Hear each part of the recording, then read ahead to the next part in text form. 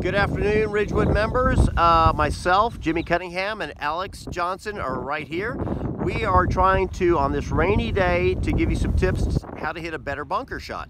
There's some misconceptions that people are out there, and we apologize if it's a little windy, but Alex is going to demonstrate the proper technique to get your golf ball out of the bunker and somewhat close. So go ahead and take it over. All right, so a lot of things that I see when people struggle with bunker shots is kind of twofold. Number one is they don't take a large enough swing. Number two is they try to help it out of the sand. So if you've got a ball that's sitting in the bunker, you want to try to draw kind of a train track. Kind of ride a, you got track here, your ball sits right in the middle. So the first thing you're going to do is you're going to kind of hover your ball or your club, and you're going to do a little sand dance, right? So you're going to wiggle so that your feet kind of stay in place, because you don't want to be swaying all over the place. Number two, you're going to take a pretty good size swing, okay? Kind of 3/4 to almost a full swing. After you do that, you want to hit your club through this first train track and keep it in the sand through both of those train tracks so that you hit the sand, not the ball. And if you do that, it should look something like this.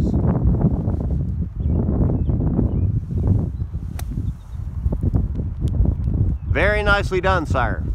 Now, let me ask you this: as an instructor trying to teach someone, you know, at home, are you supposed to have a full finish, or what should you do? Is this more hand-oriented, or is this body-oriented? It's a little bit of both. You definitely want to have more of a full finish. If you kind of stop short, chances are you don't have enough energy going through to get that ball out, and you're going to end up in this lip. Or you're going to catch all ball and you're going to end up in the houses across from the chipping green here. Correct. We don't want that. No. That's an insurance problem. Dr. Gray or Rondy Gray does not want a golf ball in his front window. So, exactly. He does not want that. So again, do your little sand dance, take a pretty full swing, make sure you follow through, and hit both of those train tracks to rescue your golf ball. Very nice. Thank you much, sir. And so what should people try to do when they come back out when it's not raining, which it is on us, but that's okay because we love our Ridgewood members. Absolutely. So what should they do? How often should they practice bunker play? I would say most members and most golfers in general neglect the short game. You should spend most of your time chipping and putting. And I would spend, of your short game practice, I would spend about 1/3 of it in the bunker, so however long you're going to be here. And don't just practice easy shots. You know, practice ones that are a little bit difficult or uneven, because you never know what you're going to find on the golf course. So could you elaborate, when you have an uneven lie, what you're supposed to do with that?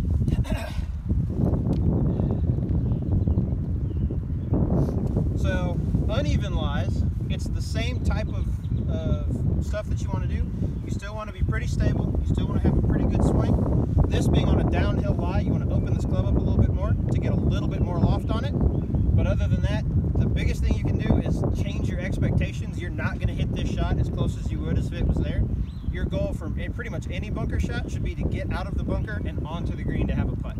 So I'm not going to hit this ball to within 15 feet more often than not. But if it's out and I can putt, I will be very happy. Very nice.